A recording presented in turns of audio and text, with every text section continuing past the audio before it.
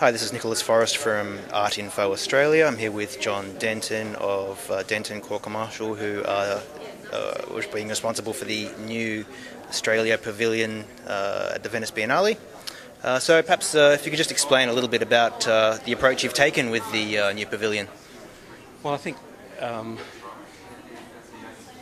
from two aspects. One, the pavilion itself. We've taken an approach which says we wanted to make a white box inside a black box, a white box that was just a completely free space for the artists to do whatever they want. So we didn't want to compromise the art space and leave it completely open to the artists. Mm-hmm. The second side of it really is in rebuilding, we were able to take advantage of changes in the gardens and reorient the building so that it is much more visible from the bridge over the canal and from the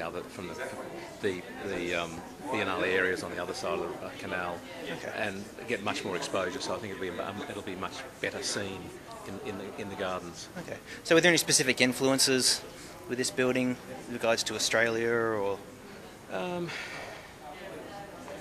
Not specific. I mean, we made a decision to clad the building in South Australian black granite. Okay. Right.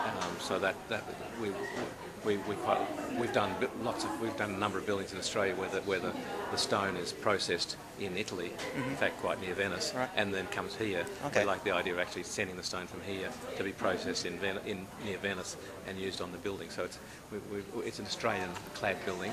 Okay.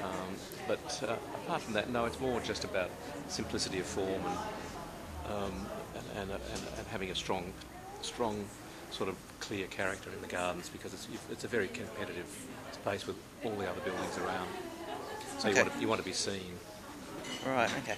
So I mean, in terms of the building itself, what do you think it represents in terms of its design?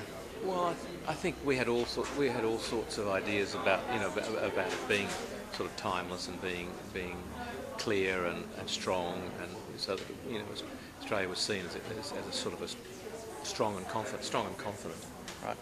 But at the same time, we wanted it to be slightly enigmatic, because we think that's also sort of a character of Australia, to be sitting in amongst all these other pavilions, old pavilions, the old German pavilions and British and French and all these pavilions, which are big old pavilions, mm-hmm. to put this new kind of box that you're not too sure what it's all about. Right.